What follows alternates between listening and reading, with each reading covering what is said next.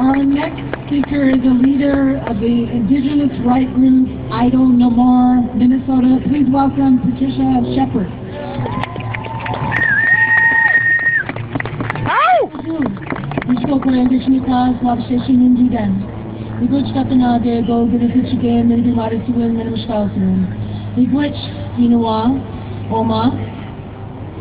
I want to say thank you all for being here. Thank you to all the nations who are represented here today from all over this country. But more importantly, this movement just didn't happen. There's always a history behind every movement, and it comes from the heart.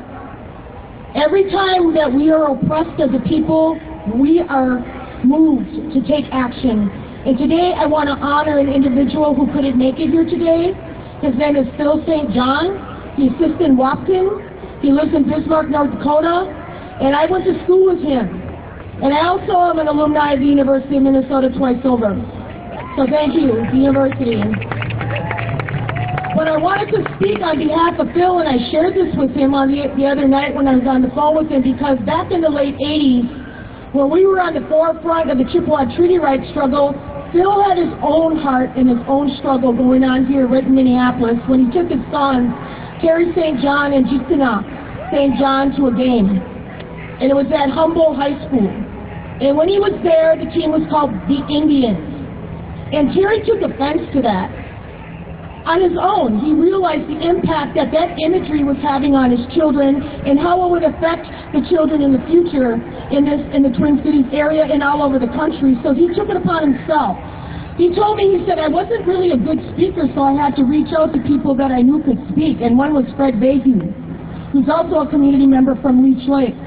And he also reached out to Roy Robertson, who passed on into the spirit world. Bless him. You know, bless you, Roy, for the work that you did while you were here, because these three gentlemen launched this movement on their own.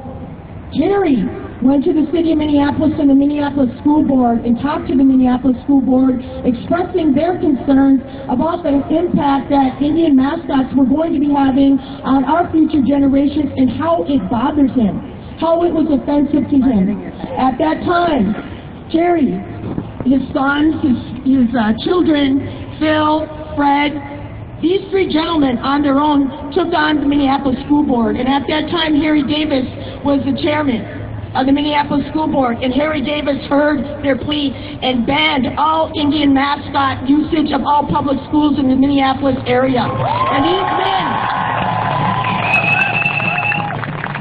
it's banned here in the city. It's banned in the public school systems. But Phil, on his own, as an own individual who had a heart, who had a concern, didn't stop there.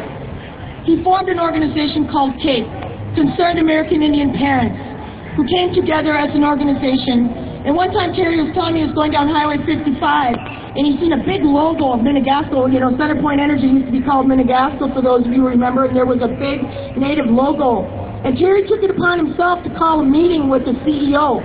And he expressed to the CEO at that time, he said, man, I was overwhelmed. There was a big office, and you know, I was overwhelmed by the experience with this big CEO. And he said to him, I seen a billboard coming in, and I wanted to express my concern to you about that.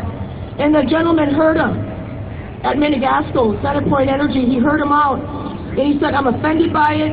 I'm Native American. I'm Siouxsin-Waptin. You know, I've been raised by my grandmothers, my mother. I know my language. I know my culture. I know who I am as a human being, and I take offense to that. He said, do you, sir? And he said, yes. And he got on the phone, and he told me, said, I want that billboard removed right now. That's what Centerpoint Energy did for Phil St. John that day.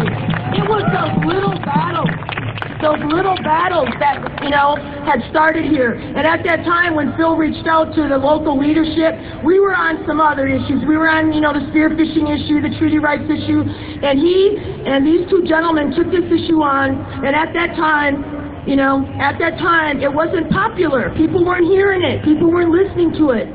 But I just want to thank everyone here today, and especially Phil St. John, for his courage at that time in his life to step it up to the plate on behalf of our people and honoring us. And what a day to celebrate. Say no to mascots. We are not your mascots. We are not your mascots. Change the name. Idle No More.